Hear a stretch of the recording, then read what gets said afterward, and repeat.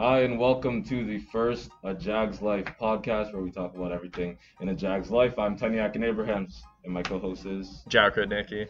And today we have a very special guest, Oh, Mr. V, Mr. Vanderbilt. He's part of the phys ed department, not gym. That's a touching mistake. Okay, so today we're here to talk about our sports leadership class led by Mr. V, and just like everything going on. So, what do you wanna start by just first of all, I wanted to congratulate the class on everything they've accomplished in 2.5 short weeks, including building the set that we're sitting at, the equipment that's here in front of us. And shout out obviously, Badnick and Sean? what's that? Shout out Badnick and Sean. Yeah, exactly. Michael Backnick and Sean Galloway. Little Jordan Drake, I think. It's good to be here with you. This is a good opportunity to share with our school community on the reason CTK Jags Life has come together and why we're doing this podcast and why we're working towards a t-shirt campaign. Obviously, because the world has changed twofold. A lot of the things that we were used to that we would prepare for and that would bring our community together, it's just not possible under the current climate. So that's why we're here. Everybody's done yeoman's work to this point to get us here, and I'm excited about some of the plans. Yeah, for sure. I think it's important to keep a positive attitude, and that's a lot of what this class is driving forward. Yeah, so we're all on social media platforms. We're getting out to there. We have T-shirts and stuff coming in. A lot of stuff planned. Yeah, this year's going to be a lot different from previous sports leadership classes, but we're making do, doing the best as we can. As Tenny said, we got a lot of social media. We got the dance team helping out. We got a lot of support from teachers. We're doing T-shirts coming soon. Yeah. Free the dance team. Cool. Yeah, it's just different from last year. It doesn't have to be any better, any worse. It's just different. Yeah, I think what's neat is you can take last year where we do Pink Day, and then we go out into placement and do something with our feeder schools. We're trying to do the same thing. Right, we're just trying to do it through a different avenue, through different channels. We're trying to look forward, trying to connect people. And the only way to do it is through Snapgram, InstaChat, TikTok, and those types of things. So, thoughts so far on the project, Jack? What project are we talking about? All of them. All of them? This class and what we're working towards. You know what? I'm saying it's a 10 out of 10. Like, it just like. That's because you want that mark. It's because like I feel like everybody's been working really hard. Like with what we're in, can't do as much, but I feel like 2 weeks we've done so much, and everybody's really tried their hardest to make it as best as they can. Outside of finding a battery for a camera, what are some of the challenges we faced? You want to think of that? Yeah, we faced a lot of challenges. Getting the right cameras delivered, getting through the forming process, making sure our team's on class. But I think we did it pretty quick, and we're out here. So yeah. No, it's cool. So I guess at the end of the day, the goals for all of this, right? I would say, what do we want our elementary kids schools to know? How do we want to try and bring together our secondary family? And then how can we have a little fun doing it? And most importantly, create some sustainable change in the community with some contributions to some charitable organizations, right? I think that's why we're trying to do all of this. Yeah, with our t-shirt campaign, we're already taking big steps for that, Yeah, t-shirt campaign, I don't know when this podcast is going to roll, but you'll either be in the middle of the t-shirt campaign or towards the end of the t-shirt campaign, I would say. But I think it's going to be quite successful. I think we're going to have a lot of fun bringing the community together with that. Okay, so what inspired you to make this class, and get in with all these ideas? Because you came with the basic ideas, you and Matt. So. It was catch-22. That's a really good question, and the reason is because I knew that when we left here on March the 13th, the more information we gathered as we went through the summer, that sports leadership was not going to look like the sports leadership it was. So my number one priorities.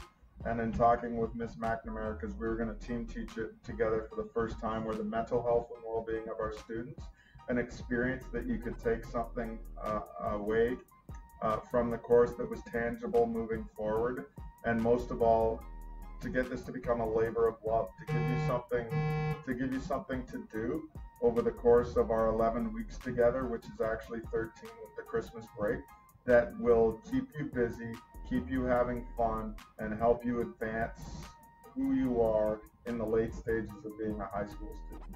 So prepare you to leave high school with some tools that will work in today's society, but also challenge you to a level where you're busy, and it's not a traditional work or school busy where you're stressing about tests and marks. It's a how can I change the world stress. It's how can I make a positive impact on my community stress.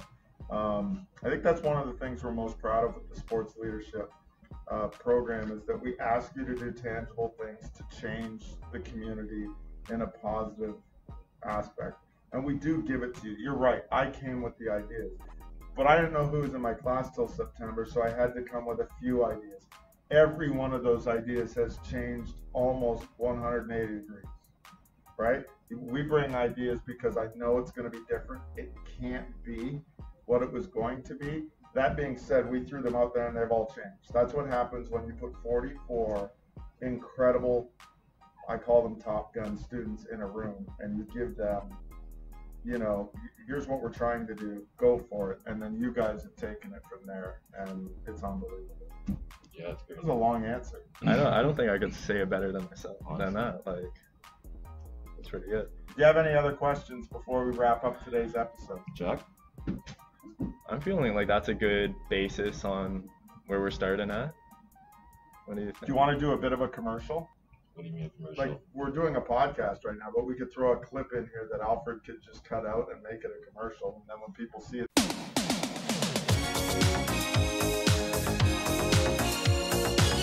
All right. So for all the students and people at home, how can they contribute? How can they help out with all of this? I guess overall, in the big picture pandemic world, is say thank you to a first responder over the next little while. When you get the opportunity, buy them a coffee, say hi, put a little joy into what they're doing right now, because they're really spending a lot of time doing the things that a lot of people don't want to have to deal with. Check on your neighbors, I think, is an easy one.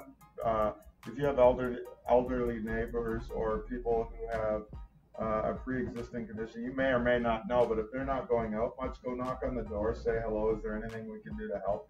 There's a lot of ways you can reach out. I know we're staying home, we're keeping everybody safe, but the most important thing we can do is respect social distancing, respect the restrictions that the government's put in right now for everybody's safety, right? The only way to stop the spread is to follow the rules. So those would probably be the three things that I would say people at home can do. Thank the first responders, check in on your neighbors, and respect what we're being asked to do right now.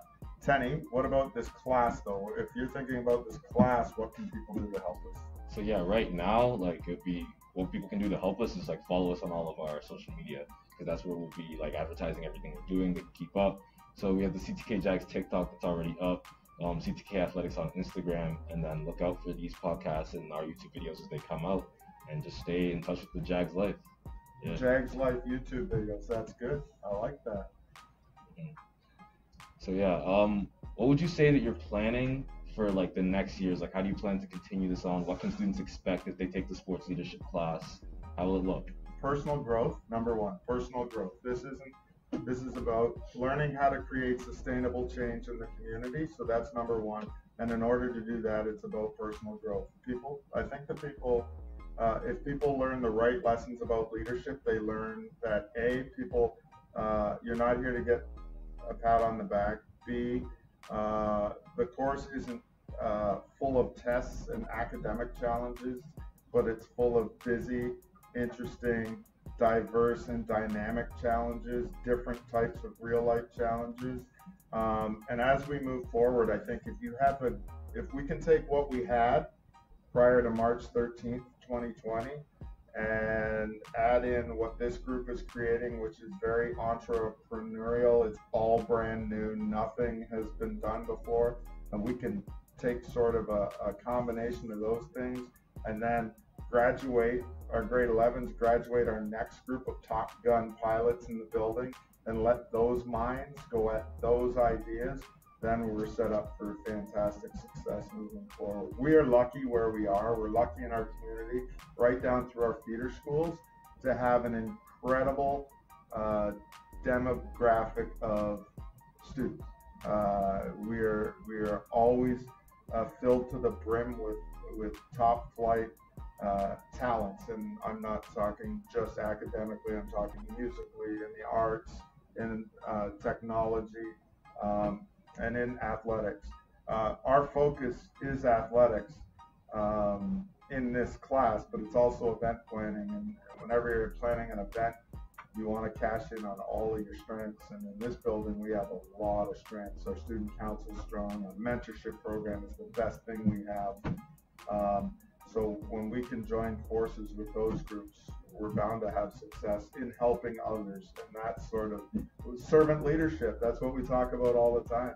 That's what our faith, that's part of who we are as faith-filled people, is we serve our community. So if you learn to serve your community, how to serve the community, how to come up with ideas and execute those things, we're going to be in pretty good shape. Okay. Well, do you have any more questions, Jack? I'm feeling that's a pretty good place to wrap up. I think this was for the level of guest you had, this show probably is better than I thought it would be. Of course he says. All right, great. Thank you very much. All right, I'm Jack Rudnicki. And I'm Teniakin Abrahams. For Mr. V. This is the first ever Jags Life podcast. Catch you later.